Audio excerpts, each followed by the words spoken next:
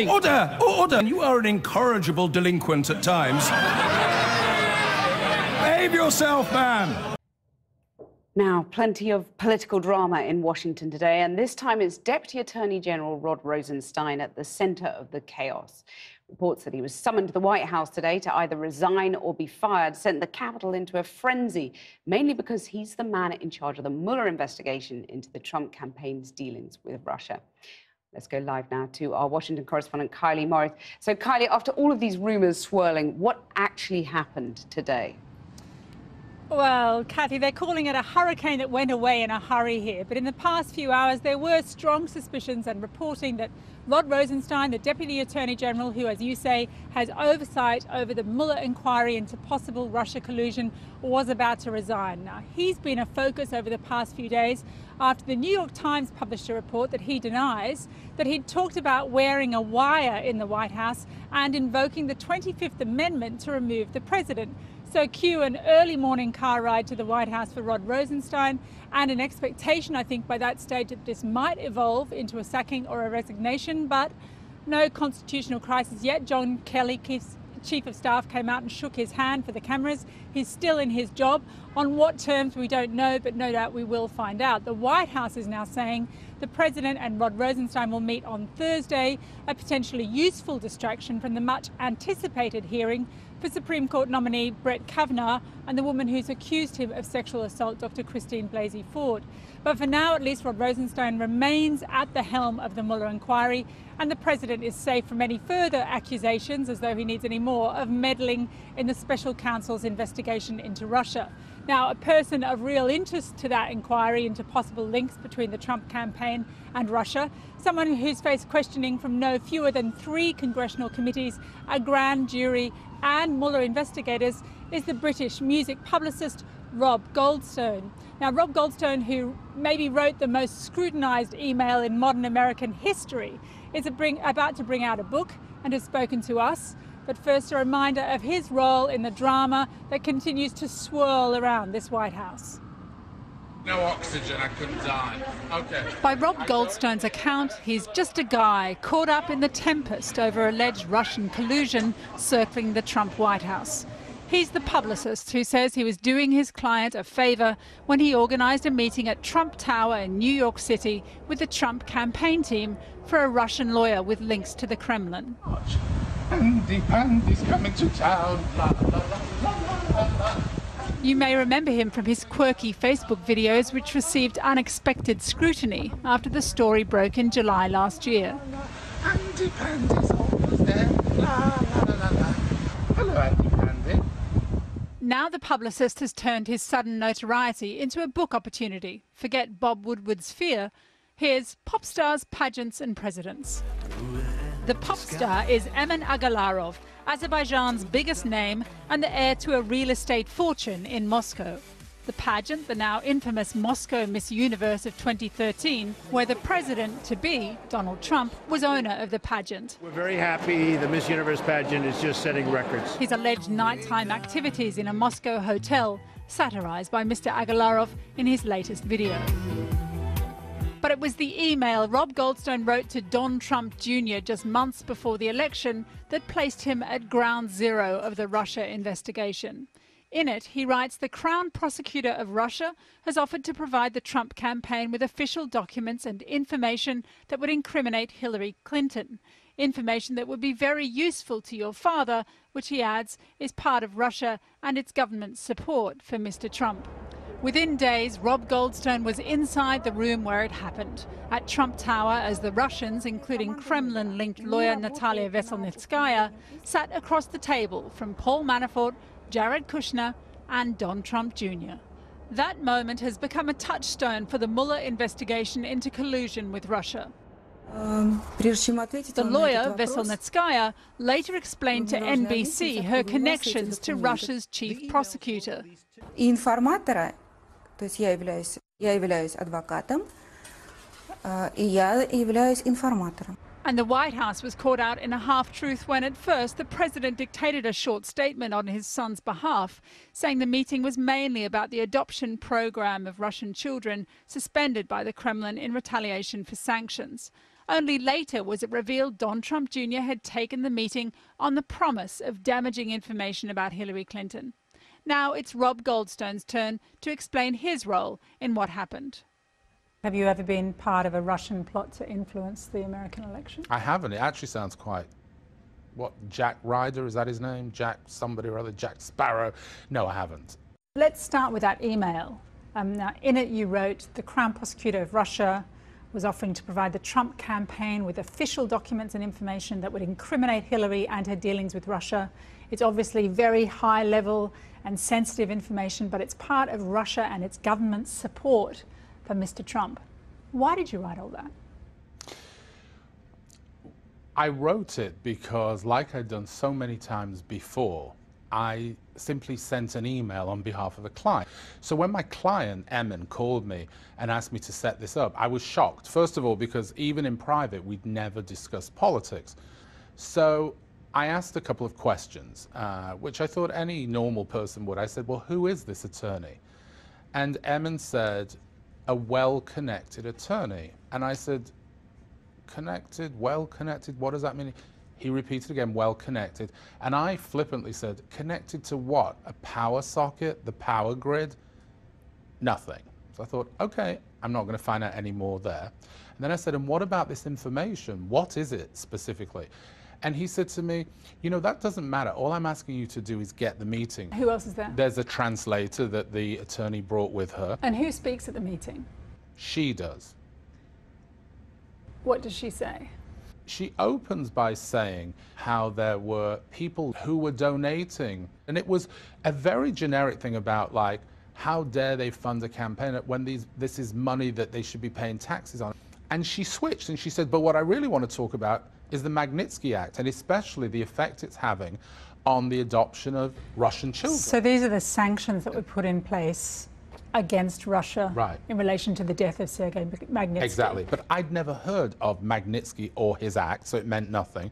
And what stuck in my head... is that the bait and switch that you bait and talk about? So you say she goes in pretending to have something, she gives generic nonsense. She does have something, but it's generic. Yeah. And the switch is, now let's address the issues of sanctions and adoptions and Magnitsky. What I didn't know then, but what I've come to learn is, that's not a throwaway switch.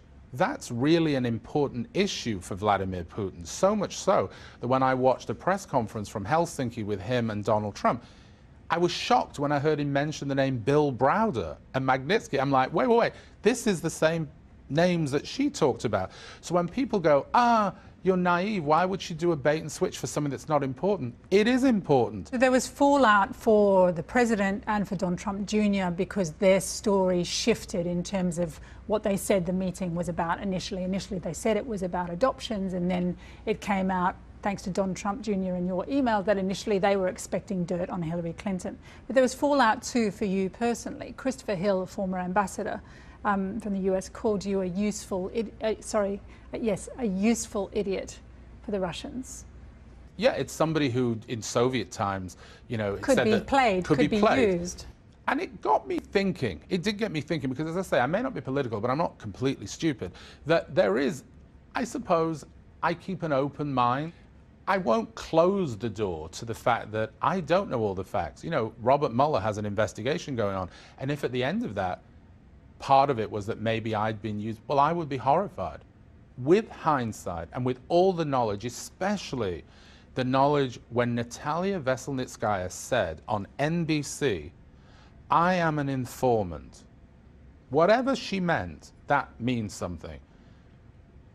That led me to believe, you know what, with that knowledge, I would have typed on my phone those 137 words, thought about it, and gone, just forget it, and hit delete. But perhaps the irony is that you wrote an email that in fact reflected reality very closely.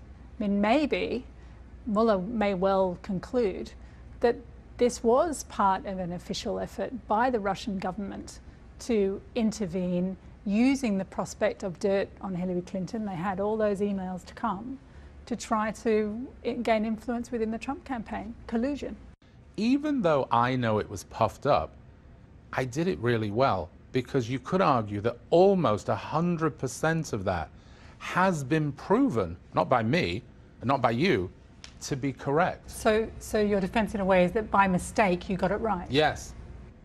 Yes. And it's hard for people to grasp, and I get that. Well, Kylie, all of this is rather distracting attention from another major headache for Donald Trump, which is the row about his nomination to the Supreme Court, Brett Kavanaugh. Tell us, what's the latest on that? Yes, Kathy, it's hard to know which story is meant to distract from which, really. One might lead to a constitutional crisis in terms of Rod Rosenstein, and the other might torpedo the appointment of a Supreme Court justice. So the latest on that remains a hearing on Thursday when Dr. Christine Blasey Ford, who accuses Judge Kavanaugh of sexually assaulting her at a party when she was 15 and he was 17, an allegation he denies. On Thursday, she's due to travel from California to here in Washington to give evidence before the Senate Judiciary Committee, which is considering her testimony against that of Judge Kavanaugh. Now, I can't tell you how fiercely this is being discussed. You can't walk a block in this town without overhearing people debating the appearance of Dr. Ford and the bona fides of Judge Kavanaugh, many of them drawing parallels with the confirmation hearings of Justice Clarence Thomas and the public shaming by the committee of his accuser Anita Hill, a colleague who accused him of sexual harassment. Now, that is being elevated, of course, too, by new reporting from the New Yorker of another woman who alleges that Judge Kavanaugh at another party exposed himself to her when they were both students at Yale, which the judge also denies. So there's a lot of excavation of memory going on and a concerted PR effort, I've got to say, by both the Democrats and the Republicans to champion either Dr. Ford or Judge Kavanaugh. Now, Judge Kavanaugh has just written to the committee saying he won't be intimidated into withdrawing his nomination, that these are smears, he says, pure and simple. Kylie, thank you very much. Now, in the US, the Supreme Court nominee, Brett Kavanaugh, has said that he will not be stepping aside after a second woman accused him of sexual misconduct decades ago. The allegations have threatened Mr. Kavanaugh's chances of winning confirmation for the post in the Senate. Earlier today, President Trump pledged his support for Judge Kavanaugh, described him as an outstanding person. Our North America editor, John Sopel, has this report. Donald Trump arrived at the United Nations with the usual ring of steel around him, but the person in need of greatest protection is the president's pick for the Supreme Court, Brett Kavanaugh. A confirmation that 2 weeks ago was looking routine, now looks imperiled. This is a fine man, and we certainly hope he's going to be confirmed, and quickly. His family has suffered. His family has suffered. What's going on is not something that should happen. Brett Kavanaugh is an absolute outstanding person. Hopefully, he will be confirmed quickly. Thank you very much. A second woman came forward last night to accuse Judge Kavanaugh of sexual misconduct. Deborah Ramirez claims the judge exposed himself when they were students together at Yale University. Meanwhile, the lawyer representing the former porn star Stormy Daniels, who claims she had an affair with Donald Trump, says he is acting for a third woman. But Brett Kavanaugh is fighting back. In a fresh letter to the committee, he said he won't be intimidated into withdrawing his nomination. These are smears pure and simple, and they debase our public discourse, he writes. But they're also a threat to any man or woman who wishes to serve our country. Such grotesque and obvious character assassination, if allowed to succeed, will dissuade competent and good people of all political persuasions from service. That's why we need Brett Kavanaugh on the U.S. Supreme Court. TV is awash meanwhile with ads either extolling the virtues of the man, give it to his family, he's of the highest integrity as a person, or the alleged vices. Don't put another sexual predator on the Supreme Court. This isn't the only fire that Donald Trump has been fighting. The rumour mill's been alive that the Deputy Attorney General might be about to resign or be fired. He's overseeing the investigation into whether there was collusion between the Trump campaign and the Russians prior to the election. Something that Donald Trump has repeatedly said is a hoax and a witch hunt. But if he were to go, would the Russia inquiry go with him? Something that could plunge the US into fresh constitutional controversy. Rosenstein left his home this morning knowing that many around the president were demanding his scalp. The New York Times alleged last Friday that he'd asked colleagues to wear a wire to record the president with the aim of proving that Mr. Trump was mentally unfit to be in office. Rosenstein said this was a joke. The White House wasn't laughing. Thank you all for being here this morning. It is The president, who's meeting world leaders ahead of his address to the UN tomorrow, will see Rosenstein on Thursday when he's back in Washington. This has already been an exceptionally turbulent week, and it's still Monday. John Sopel, BBC News, New York.